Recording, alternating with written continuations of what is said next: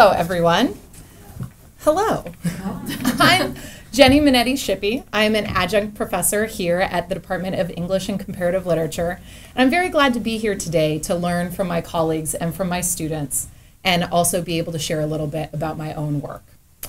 One of the ideas circulating our university right now is the idea of the teacher scholar. In fact, next week, the SDSU president and the provost will host a special lunch so we can hear what they think being a teacher scholar actually means. I don't think that that's the most effective phrase to use to define my own work at or around SDSU. I think a more useful idea for me is that of a manager, facilitator, poet, because it's more specific and more tangible. I manage the production and publication of Poetry International, a literary journal staffed by graduate and undergraduate students of the English department. We publish annually-ish, featuring newly translated work from countries like Iran, Scotland, China, and Sweden. Poetry International also runs an extensive blog.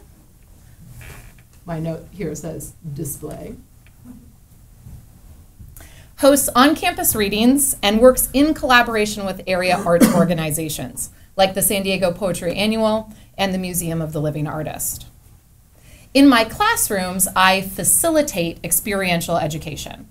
Students in my literary publishing and editing course host publishing salons, make print chapbooks, and develop online literary reviews, such as Hinged, the Journal of the Converging Arts.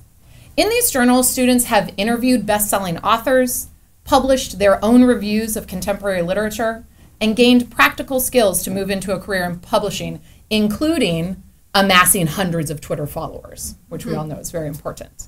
Graduates of the class have gone on to internships with HarperCollins, the Zach Company, and IDW Publishing.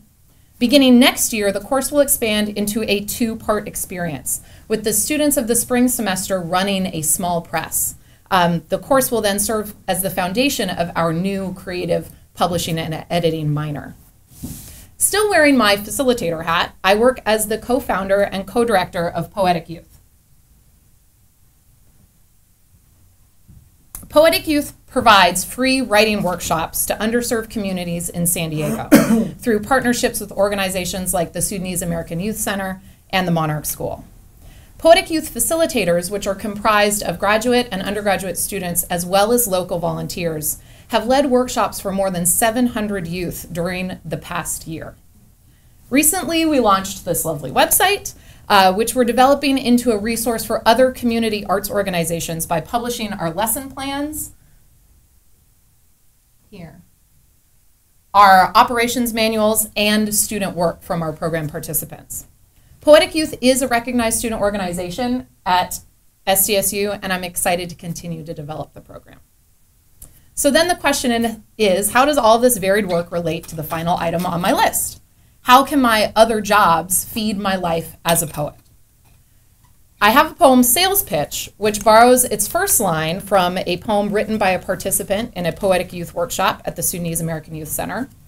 It was published in the San Diego Poetry Annual, and I've performed it at the Museum of the Living Artist.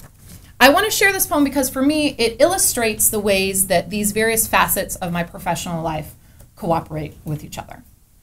Sales pitch. The opposite of a lion is a Lamborghini. Although a Lamborghini also roars, or purrs, as the car dealers say when they want to sell you a vision of your future. A future you could purchase, in which beautiful young men with tawny coats lounge on the savannah of your pool deck, sweating as you are sweating. The pool's promise, it's blue as big as the sky, the shock of water on your skin like the shock of skin on your skin, all those shiny promises to be touched or loved forever. In this future, you are dancing under a night pelted with stars, the soft, dark down of the night. All the stars are whispering, making noises like applause, like you arrive to the future in a roaringly black car, not alone. Your gold hair is in the breeze, the huge and relentless hunger of salesmen and Savannahs, all forgotten you. You will be so happy. Just wait. You will. Thanks, you guys.